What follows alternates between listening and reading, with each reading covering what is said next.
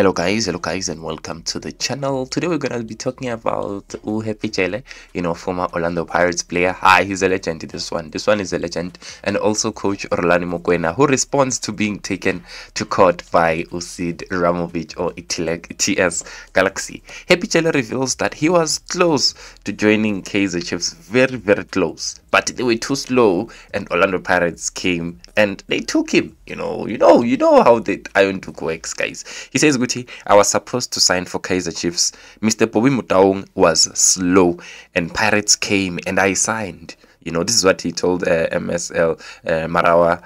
I was in their camp and training at the Chiefs village. I was looking forward to playing for Kaizer Chiefs at the time, but Pirates came quickly and signed. You get that, guys. So Kaizer Chiefs was very slow in their approach, and Pirates moved, and I see Mokwena says it was a good choice for Chiefs because they also had a good defense at that time.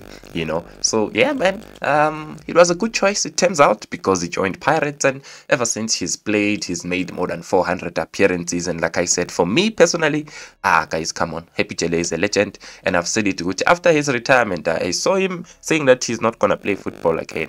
I'm hoping Guti, even that position that they offered him at first, the non-playing position, maybe I hope that it's still in offer, because I would love to see him coming back to Pirates. Personally, like I said before, I love it when it's players that are passionate about the game and they know the team and the culture and everything else. Let us jump quickly to Coach Rulani Mokwena, and what did he say about, what is his reaction to being taken to court by ETS Galaxy. He says, Guti, there's nothing much really that I can say, about the game.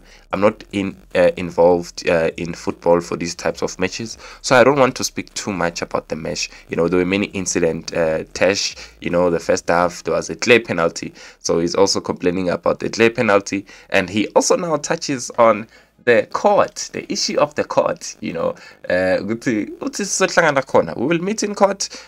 Really? So Rulani Mokwena bafethu uthi, I don't want to talk about anything. They've taken it to court, so let us meet in court. This is what he said when he was asked about the accusations that he made about the Zungu tackle, before saying that he cannot focus on the feud and what it has caused of late. He says that I don't worry about TS Galaxy. I have to worry about Sundowns. I'm employed by Sundowns. I have to. And at this moment, even with the feelings I have to be very proud of my players, because it was a difficult game for them to play. And he says we will meet in court because that's how far you guys have taken it. So guys, what do you think? Do you think it was a good thing for TS Galaxy to now take the issue to court? Couldn't they fix it Bona privately, internally? But when you look at those statements that were made, I can't blame them, because guys, that one is above. I know that they always throw jabs at each other, but the one of saying that TS Galaxy or the coach told his players to go and injure the Sundowns player, I feel like that one, it was too much. So I don't blame them for going to court.